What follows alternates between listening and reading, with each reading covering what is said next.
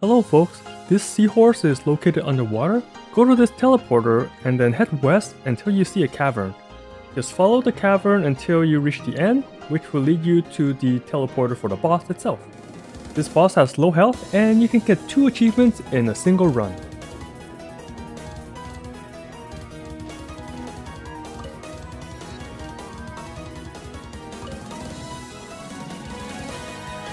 Since this is a lightning seahorse, it is resistant to electro, and when the pearl is up, it only takes 1/3 of the normal damage.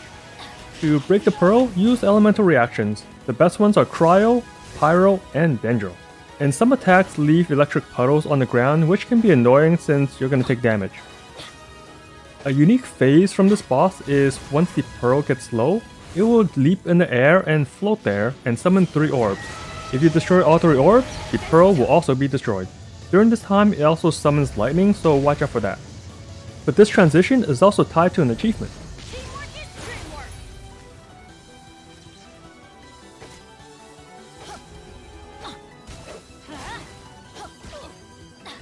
If you destroy the pearl directly instead of the 3 orbs, you get the achievement.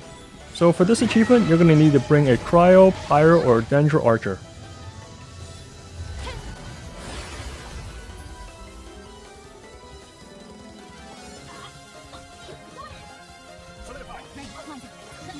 The second achievement is pretty easy.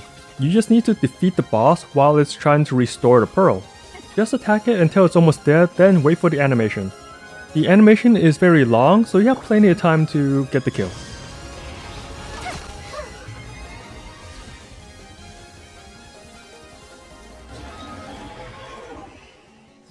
Okay, now on to the rest of the attacks. First off, tail attack.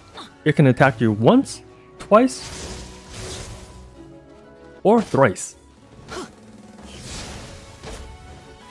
The animation for each one is different. And it can also do this attack without the pearl. Just dash to avoid it. Fish missiles. It summons a bunch of lightning fishes that homes in on you. You're gonna need to dash twice to avoid it or use your ultimate. The damage of each fish is pretty low, so don't worry about getting perfect dashes. The fast charge is the most dangerous attack. It reels back and quickly lunges forward. This is very hard to dodge and I get hit by it pretty much every time. Here are 3 times that I tried to dash through it and I got hit all 3 times. This charge probably has a bunch of active frames. Jump attack. The boss leaps in the air then slams down with a big AoE circle. The circle does 2 explosions, so wait for the second one before going back in. It does pretty high damage, but it is easy to avoid.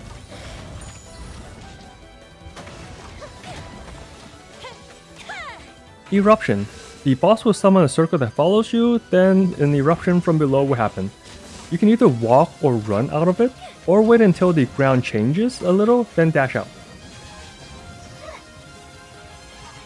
And the last attack is when it regenerates its pearl. This is still an attack cause it does damage at the end. It curls up, restores the pearl, then does a small explosion. If you cannot kill the boss in time, then just walk away until the explosion's over, then go back in. And here's a bonus tip for the fight when the boss doesn't have the pearl. For some reason, if you stay far away, it doesn't do anything. It doesn't do its tail attack or charge, the AI is broken or something. This might get fixed later, but use it for now and just get some free damage. And like always, I'll show a fast kill video, but this time I'm going to show 2. There are 2 methods to fight this boss. One is to bring a team that does a lot of reactions so you can quickly destroy the pearl and then the boss after. But since this boss has pretty low health, the other method is to just bring a strong enough team and unga bunga facial your way through. Just don't bring that many electro units since it is resistant to electro. Thanks for watching, hope this guide helps, and as always, have fun out there, traveler.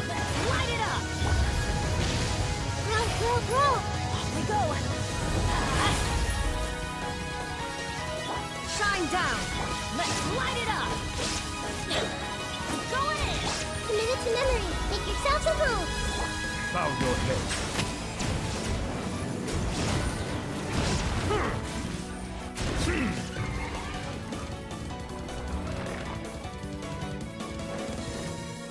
Stabilize. Teamwork is dreamwork. Rain out. outlines your fate. Witness Goldfish's down! Feel the split!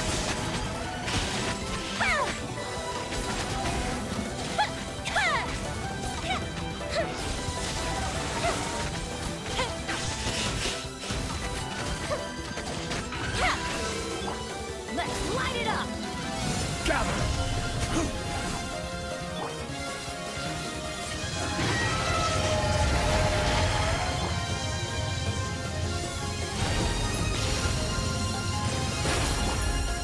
Everybody stand! Know my sword! Let me read you a verse. Time for a light show!